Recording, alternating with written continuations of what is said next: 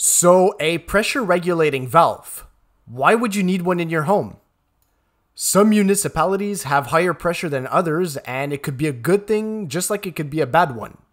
Most fixtures in your home, such as your toilet fill valve, appliances, and faucet cartridges, have a max rating of around 80 psi.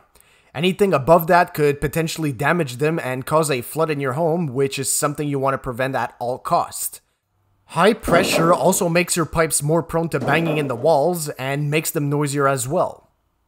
Now, if you're wondering, these regulators are to drop high pressure only.